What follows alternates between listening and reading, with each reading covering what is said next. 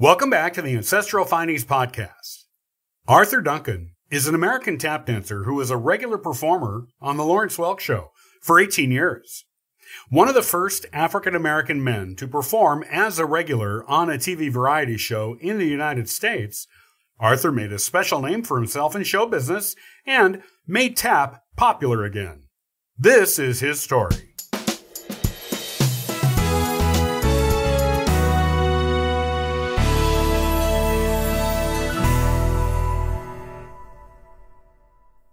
Arthur Duncan, born in 1933, is a famous tap dancer who is often called an entertainer's entertainer. He is best known for his appearances on The Lawrence Welk Show from 1964 to 1982. He was also on The Betty White Show in 1954, where, despite objections to his presence from some American South television stations, Betty White helped make him the first African American who performed regularly on an American TV show. Arthur has performed globally with notable appearances at Carnegie Hall and Lincoln Center. Arthur was born in Pasadena, California, and entered show business when he was 13. At that time, he was part of a dance quartet that performed at McKinley Junior High in Pasadena. Initially, Arthur went to Pasadena City College after graduating high school to become a pharmacist. He later dropped out to pursue his show business career full-time. Not much information is available publicly on Arthur's childhood or personal life. One of the few things that have made it into public knowledge about him is that he served as a private in the Army in his young adulthood, at the same time that one of his brothers, Wilbur, was serving in the Navy. Arthur also seemed close with his father, James Duncan, Wilbur, and his sister, Savaletta Duncan Gordon. Arthur took dance lessons with Willie Coven and Nick Castle. In interviews after he became famous, Arthur said that Castle was a huge influence on him and his musical style with his dancing. Arthur's dancing style was consistent with a solid grasp of rhythm and a penchant for giving audiences a big finish. He did not often repeat any single dance in public. Despite his talent and popularity, Arthur was never totally relaxed with his dancing, though he tried to hide this and was mostly successful. His forearms were often stiff from the elbow while dancing. Only the keenest observer would have noticed this, but Arthur was well aware of it. Arthur said in interviews that when he started his dancing career, his primary aim was to please the old-timers, because he was an African-American performer at a time when not many were popular with the general American audience. He keenly felt the stress of trying to please his chosen audience.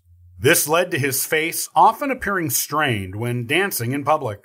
Still, like most African-American performers of the time, he always kept a wide smile on his face, and it would take someone who knew him well to notice the difference.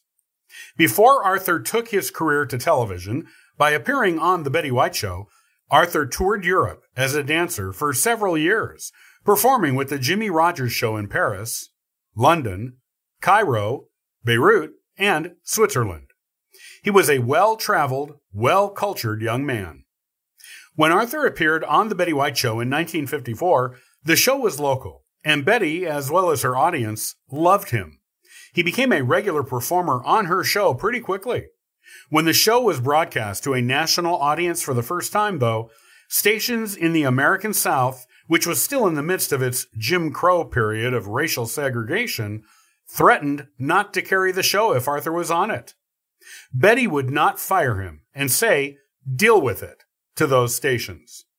She gave Arthur even more airtime on her show. Betty's show was canceled later that same year in retaliation for her keeping Arthur as a performer on the program. Arthur did not know about the controversy over his appearances on Betty's show at the time, thanks to Betty protecting him from it. When he reunited with Betty on a 2018 episode of the Steve Harvey show Little Big Shots, Forever Young, he told audiences of this and credited Betty with starting his career for him and putting him on a path to success. In 1957, Arthur toured U.S. military bases with Bob Hope's troupe as part of the USO. Arthur was the first African-American person to be part of the USO, which at the time included 100 performers. The troupe performed for military personnel during the Korean and Vietnam Wars. Arthur later said it was the best thing he could have done to help his country.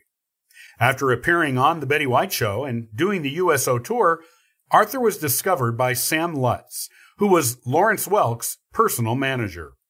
Arthur was offered a guest gig on The Lawrence Welk Show in 1964. Lawrence was so impressed with Arthur that he offered Arthur a permanent spot on the show, which Lawrence called his musical family. Arthur is most famous for this gig on The Lawrence Welk Show. He was a regular on the show from 1964 to 1982. Because Arthur was the first African-American regular on an American variety show, as well as the only African-American person on Lawrence's show at all, Arthur took the responsibility of this seriously. He pre-taped his dancing routines on the show, as he said he didn't want to take chances with making a mistake.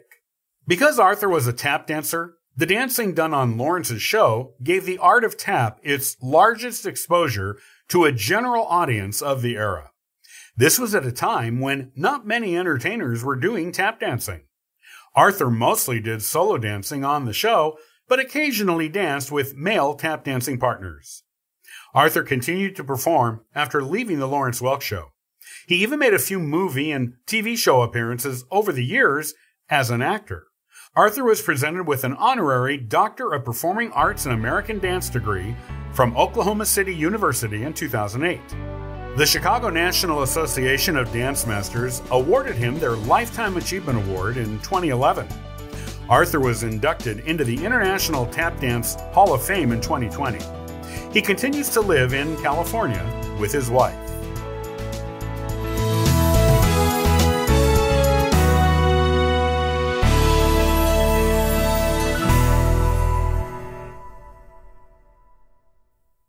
Many thanks for listening and following the Ancestral Findings podcast.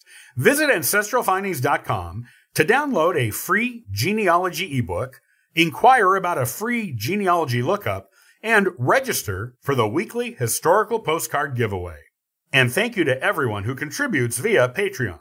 It helps keep this instrument in tune, this drummer in time, and this band in step. I hope you have a wonderful day, and happy searching!